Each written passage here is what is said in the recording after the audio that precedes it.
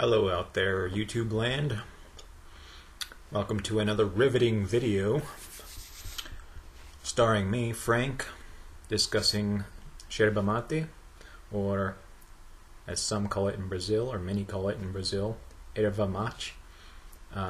Don't know if I have that pronunciation quite right, but it's spelled differently. Yerba mate, spelled Y-E-R-B-A M-A-T-E, versus erva mate, erva, E-R-V-A, and mate is actually spelled the same, I believe, M-A-T-E, but it's pronounced differently. I believe that's the Portuguese pronunciation, since Portuguese, I believe, is the official language of Brazil. I may not have that quite right, but that's what I believe to be true. If I'm wrong, let me know. But anyway, discussing yerba mate, yerba mate, erva mate, whatever you want to call it. I'm going to go over a few different kinds, and the newest kind that I've tried is a brand called Chimarrão. I don't know if that's pronounced quite right. It's X-I-M-A-N-G-O. It's the spelling. It's erva mate from Brazil. It's a lot different. It's Chimarrão. I don't know if I'm pronouncing that quite right either.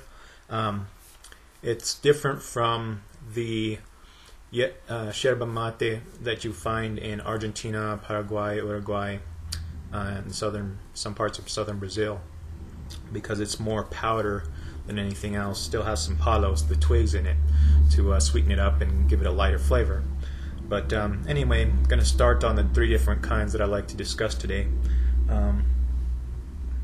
So that'll be the first thing, is the discussion of the three kinds and a tip that I came up with, figured out on my own, that may or may not work for you in preparing erva mate or chimarrão.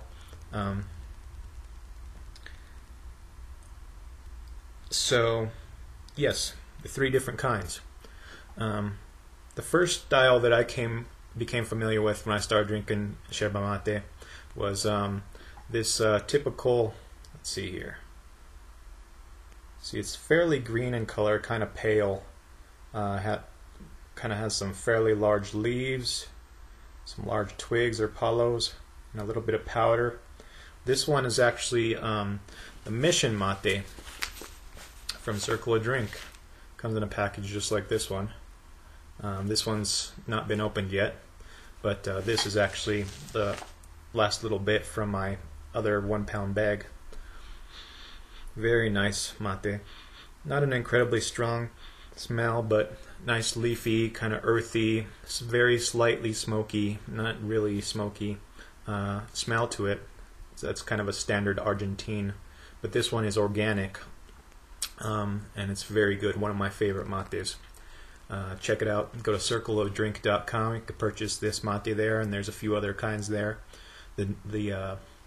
They also just started selling the new Suffolk Lights mate, which is a blended mate with honey powder. Yeah, it's kind of pricey, but I hear it's really good. So if you want to give that a try and you have the cash, go for it. That's the first kind. Second kind is a pretty big staple in some parts of, I think it's Uruguay. It's called Canarias. This is a 1 kilogram bag, and I've used a little bit of it so far, but not very much. It's pretty good mate. It's what Dave Mate over at Circle of Drink calls a gaucho cut. It's pretty finely cut, as you could kind of see there. Pretty finely cut leaves, not a lot of twigs or palos. It has a quite strong nose to it compared to the Mission, and it's kind of bolder. It has more of a kick to it. Some what might call it kind of smoky, but I don't really want to call it smoky. I'd call it more earthy, leafy, kind of green tasting. Almost has a bit of saltiness to it. It's pretty good.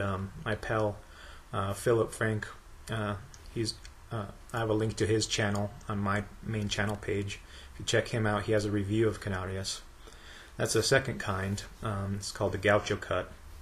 It's a lot finer cut, doesn't have a lot of twigs in it. And then the third kind that I just started checking out, and the first type that I've tried, is the erva mate chimarrão. It's the traditional zimango, the Brazilian type. And this type is very, very different. And you'll see exactly what I'm talking about here in a sec. Do you see that? See how green that is? It's a very bright green, very finely cut powder, lots of palos twigs, very white twigs. It's a whole different story. I'm kind of moving my finger around and that stuff. It's very powdery. You can see how that sticks to my finger. A lot of powder. Very, very green. Very, very potent stuff. Has a very strong nose to it too. It's fresher, I guess. That's probably why it's so green. They don't age it. It's basically harvested and then cut up and mashed up into a powder, and there's some smaller leaves in there too, but most of it's powder, and a lot of palos in it too. It's good stuff though, very good. It's different from any of the other Argentine, Uruguayan, Paraguayan mates, because it's a chimmarão. It's made differently. Usually requires a special type of bombicha. They might call it a bomba in Brazil, or maybe they have another name for it. I actually acquired a bombilla that was made in Brazil that's a bit longer than most of my other ones. See a comparison side by side. Now they're very similar on the bottom. They're both the spoon type in that regard, and they're kind of flattened. Kind of see there. But this one's a lot bigger, and I believe this is meant for the larger gourds that are often used. The parangos, or cuas, I think that's how they're pronounced. The gourds that are shaped more like a vessel, you know, kind of V-shaped. I believe they usually use that type of gourd for a chimmarão. So I tried using that, but it's still a little difficult to use that type of bombicha because it's such a fine powder.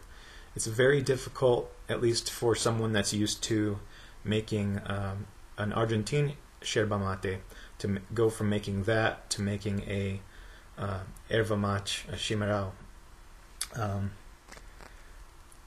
Now, I've tried it a couple of times with little success. The second time I did a little bit better than the first time with the erva mate. And both times I used my standard wooden gourd. It's pretty small, and that might be part of the problem, is that they usually use a lot bigger gourds, the natural gourds, for a chimmarão. And I tried using this gourd twice, or both times. The second times I did a little bit better, but I think I did better with the bombicha because I figured out a trick, which I'll talk about here in a sec.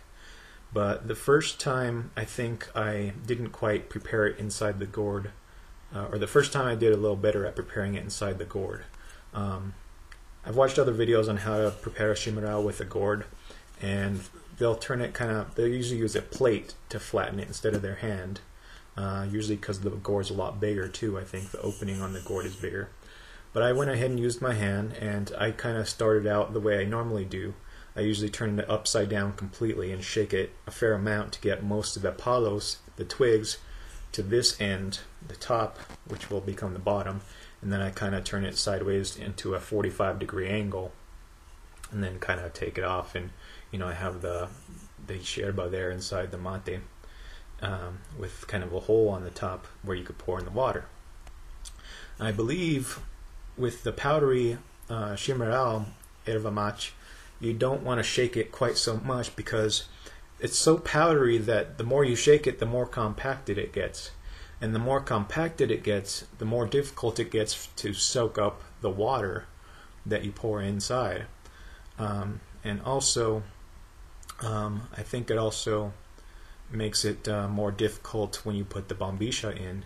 It's more likely to clog the bombicha because the water isn't as absorbed so well into into the yerba or the erva. So that's one tip you might want to try when you're preparing the gourd of erva mate chimarrão. Is don't shake it quite so much as you would an yerba mate from Argentina or one of those other countries or regions. And then the second thing is the bombisha trick that I've kind of figured out. At least it worked better for me. I have this spring action or double action type stainless steel bombisha, and what it is there's this pivoting hinge type deal that is spring loaded, and it seals the bottom of the bombisha. There's a hole on the bottom, and then there's little holes. I don't know if you could see. Yeah, you can kind of see those holes cut in the tubing on the bottom of the bombisha there.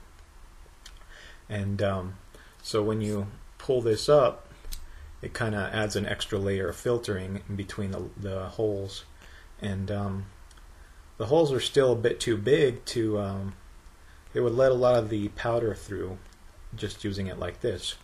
But I had this tea bag that I bought. It's actually made out of a cloth. What is it called? Muslin cloth, I believe is what it is. It's a cotton cloth that's has quite a few gaps in it. You could almost kind of see through it when you put it up to the light. And it was a tea bag, and I kind of cut the tea bag into a square, and I just kind of undid the hinge part, kind of wrapped it around like so, kind of carefully. It's kind of hard to do on camera, and then pushed it down, kind of wrapped it around as best I could. And this is difficult to do on camera, again, apologize. And eventually got it sealed more or less like that. Not quite as messy, but you get the drift.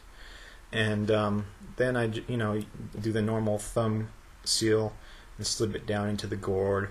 And then because it has these sides here on it, when you slip it into the gourd, you'll want to twist it like they show in some of the videos, so that the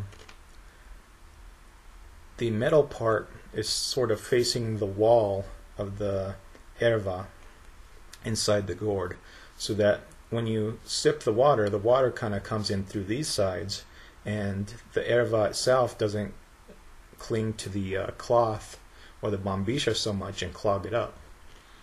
And so when you keep refilling the gourd with water or the mate, you want to be careful not to disturb your mountain too much, and just kind of let that erva soak up the water each time you fill it. And every time you fill it, the water will seep up more and more into the erva, as long as you don't compact it too much when you're shaking the gourd.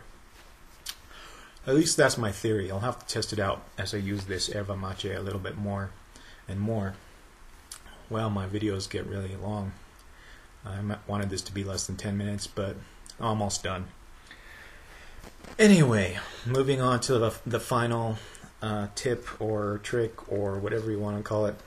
You could also use a little French press. I have my little tiny 1 cup or 2 cup, 3 cup, depending on the size of your cup, little French press here. And you could just put in your mate, whatever kind you like.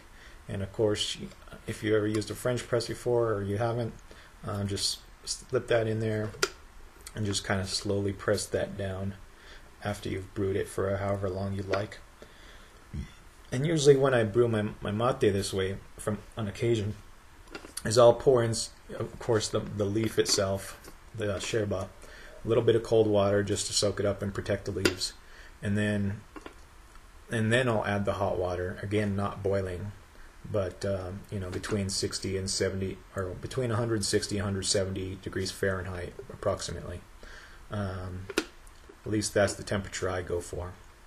Some people do hotter, but that's another tip. If you'd like to do that, that might be easier for the Chimarrão in particular, since it's so fine. So there's some discussion on the different types of mate I've tried so far, And the most challenging one is the chimarrão, the erva mate, the Brazilian kind, but it's also the greenest, the freshest, and probably the most potent because it's so powdery. Just over 15 minutes now, so I guess I'll call it a day, at least for this video. Might make another one later. And yeah, sun's finally out today. It's been kind of a cloudy, dreary morning, but day's looking up. Hope you have a good one. Keep spreading the love with or without mate. Be kind to one another. Later.